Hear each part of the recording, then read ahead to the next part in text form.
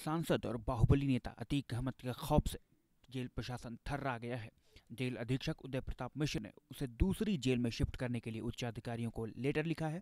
इसके बाद उच्चाधिकारियों ने भारी फोर्स के साथ जेल पर छापा मारा और अतीक अहमद की बैरक के साथ पूरी जेल में सघन तलाशी अभियान भी चलाया। रूटीन में जब प्रशासनिक आधार पर कोई बंदी आता है तो अपरेंटली हम उसको अलग रखते हैं, वॉच करते हैं।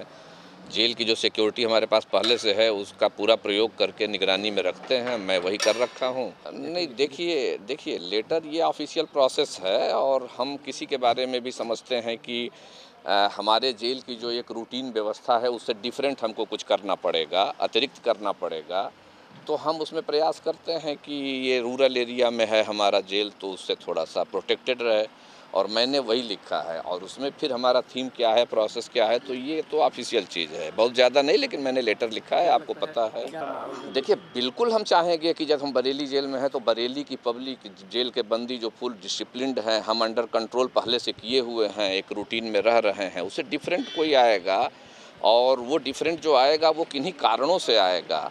कुछ परिस्थितियां होंगी जिनके कारण भेजा गया होगा, तो उन परिस्थितियों को वॉच करके हमको फिर एक्स्ट्रा एफर्ट करना होगा।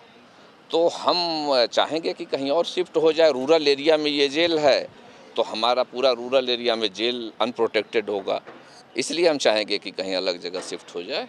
देखिए, हम लोग रूटीन वे में औचक निरीक्षण करते हैं जेल का, और जब भी निरीक्षण करते हैं तो हम लोग काफ़ी फोर्स के साथ वहाँ जाते हैं, तो इससे एक डिटरेंस इफेक्ट भी क्रिएट होता है और उसके अलावा सिक्योरिटी भी इंश्योर्ड होती है जो फोर्स उसकी चेकिंग करती रहती है। तो उसी सिलसिले में आज भी हम लोग सभी एडीएम साहब के साथ, एसपीआरए साहब के साथ सभी लोगों ने निरीक्षण किया जेल का। क्या कुछ निकल के आया है अभी तक?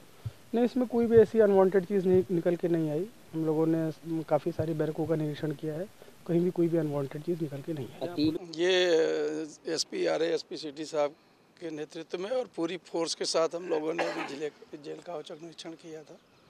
बैरक नंबर 98 को देखा गया स्पेशली, और जितने और भी कैदी थे उनको भी देखा गया, और उसमें जो एक कैदी हैं अतीक अहमद, उनको भी देखा गया, और जो भी सामान था उनका, और एक एक सामान, अटैची, सारी चीज़ें खुलवा के सबको देखा गया।